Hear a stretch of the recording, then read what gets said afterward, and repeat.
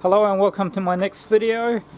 This video is just a reply for someone, for Tina. It says, hello Kong, can you do a vlog on your lawn mowing hustle? I like to know what you charge, the gear you take, and etc. So I've been lawn mowing for about 4 years. Started my own business. And the reason why I did that was it was my main source of income, because I wanted to spend some time with the kids. Before, I used to start work at 7 o'clock and finish at 5, so I never pick up the kids from school and do all that kind of thing with them. But that was my main reason. So for whatever reason it is, you've got to think, why do you want to do it? Because lawn mowing isn't a glamorous job. It's a bit dirty, you get tired from pushing the thing around, but you know, you can start your own hours and finish time, and sometimes you might want to mow 2 lawns, and sometimes you might not want to mow lawns at all and just have a day off. So that's the reason why I did it. It wasn't because, oh yeah, lawn mowing is absolutely wonderful. It was just like, well, it's better than going to a factory and doing what the boss tell you. And it was quite a successful business. I had up to 50 customers, and I just had to say no to some new customers because it was just getting too much, and it was kind of like going back to a full-time job, which is, you know, something I wasn't too interested in. I was more like, oh, I'd pay the bill, save a little bit of money, and you know, just those things. So it wasn't like I wanted to get back to those hours of me just working. I wanted a little bit of time to drop off the kids, make their lunch boxes, go to school sports with them. So for whatever reason, you've got to look into why you want to do it and the amount of money. For the gear, it's quite simple. I started off with a minivan.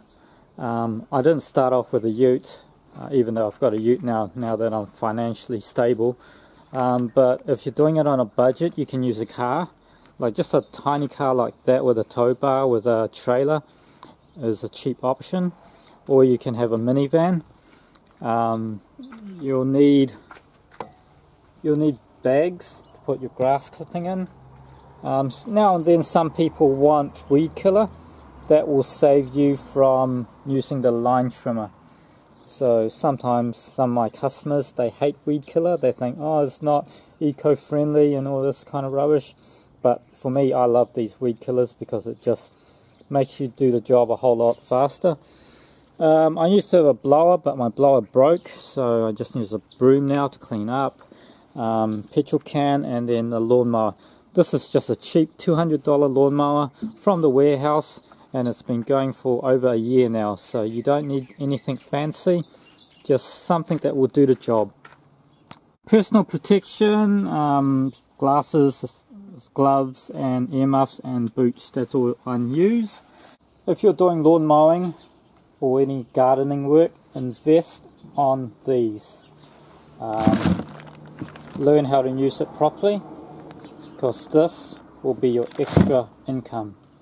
You can go to another property and go, oh, that bush, it looks a bit dead, do you want me to remove it? Chop it off with a chainsaw, take the roots out, and then charge them extra. That's what I've been doing to provide a little bit of more cash. Another good one was there was a tree right next to the house, and some idiot planted that tree right next to the house, and underneath the house there was cables and plumbing. And I told the homeowner, I said, you know how big these trees grow up to be? These trees will grow up to be 3 meters tall, and you've got live cables underneath there. It's probably best for me to remove it, so that's a bit of extra income, you know. Or if there's a little branch or a branch that's hanging over a cable, like let's just say a phone cable or a power cable. Normally you get the council to do that, but some jobs are really easy. sometimes it doesn't have to be hanging over. It could be like, oh, it's just when it starts growing bigger, it's going to hang over to it, you know. So you can offer them to cut that branch off and charge them a bit of money for it. And when you use a chainsaw, it is a dangerous machine, so you can charge a little bit extra. And when they ask, oh, why are you charging me this much, you give them the chainsaw and say, here, you do it. Because you know, it's a chainsaw. It's something that can cut your fingers off and have serious accidents, so you can charge a little bit more. Lawn mowing now is not my main job. My main job is being a background extra. I just make myself free so that I can travel to be on set. So that's why I don't fill myself with a lot of customers anymore. How much do you charge your customer? For me, first of all, when you start your own business, this is something I've kind of discovered, is just mind your own business, you know. Don't worry about what other people do or what other people charge, and try not to compare you with another person, because your situation is different to their situation. For example, if you look at Jim Lawn Mowing, well, look at that. It's my enemy, Jim's Mowing. Every franchise, once they work, they've got to pay 15% to the franchise. They've got to pay insurance, they've got to pay X amount of dollars to this and that. And so for one lawn, they might be charging $70. For me, I'm charging around about $40, and $40 normally takes me 1 hour of work, and about $5 goes to things like the dumping of the grass clipping, and $1 or $2 just for petrol and maintenance. So in the end, I'm getting around about, you know, $30 cash in hand, and that's just me and my situation. For other people, they might have to charge more because they might have to charge because they're paying taxes, they're paying insurance and all this kind of thing. So yeah, don't worry too much about, oh, this person's charging 80, so I've got to charge 80. You know, how I see it is, what is the richest country in the world? It's got to be China. And why are they the richest country in the world? Because they produce cheap stuff, and people want cheap stuff and a lot of stuff. So yeah, so if I make my prices affordable, people want that, and they'll hire me more than they want someone like Jim Lawn Mowing. So I have more customers. As long as I can manage my time and just bang out the job quite easily and it doesn't worry me out, then I'll obviously get more customers, which means more money. So yeah, I try to get it in the same area, so there's no point driving from one side of town and then driving to another side of town to mow lawns. It's best to just drive one side of town, do a couple of lawns there, and then just have a day off, and then the next day drive to the other side of town, do a couple of lawns there. And that's how I manage the petrol. The petrol prices is way too high. We're getting ripped off at the pump here. For this stage, tax isn't really an issue. You just, everything costs in life, you know.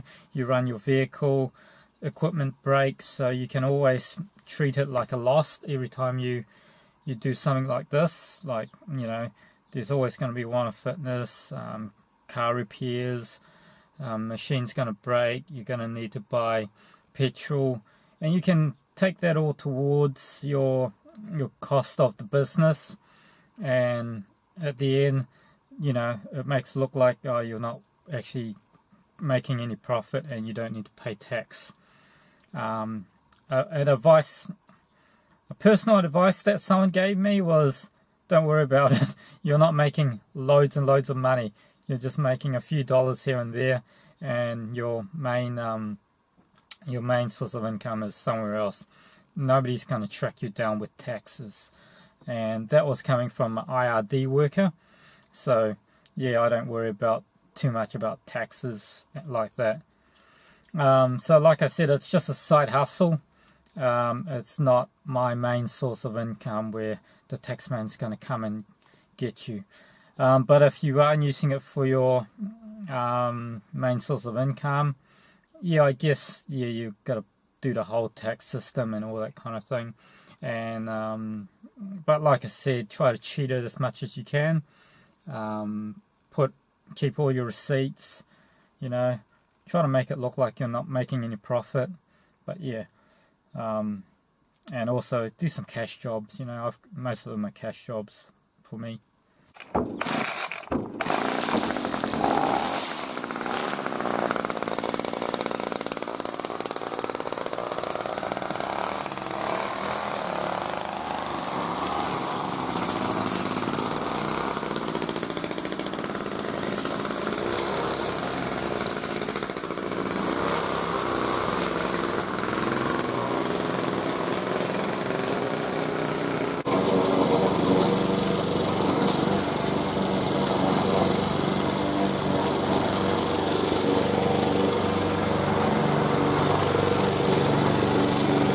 In winter time, I normally mow every 6 weeks.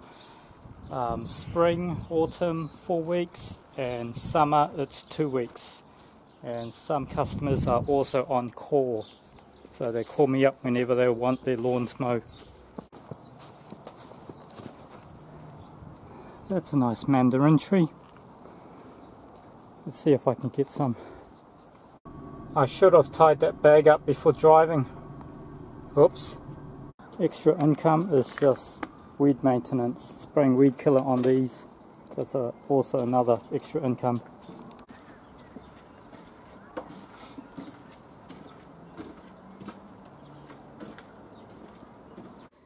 I'm just covering this up so I don't give out any details of my customers. Anyway, so for the invoices, I normally print something out like that. And then I do the work first, and then they pay me later. All my customers are good, they're trustworthy, so I can do that. But if I've got a new customer, I get them to pay first, and then I do the work later. It's just so that I don't get ripped off. If you can, try to get good customers. Customers that always pay on time, look after their property, and also, you know, don't leave shit lying around like alcohol bottles or toys and stuff like that. It just makes your life a lot easier. Okay, just came back home from mowing 2 lawns. Because it's winter time, there's not much lawns to mow. It's more like just maintenance, really. The cost of dumping green waste is roughly about $25 per ute load. So what I normally do is once I finish mowing, I never dump it straight away. I leave it in a bag like that, and for about 2 weeks or so, that will be half that size. It will just shrink down, and then you can put some more into the bag so that you're dumping more than, you know, you're getting your money's worth. So try to reduce the dumping fee is a key thing, because you rather have money in your pocket rather than giving it to somebody else. When coming up with an idea or a name for your service, always have a good thing that pops up in people's brain. For me, I've got a red ninja.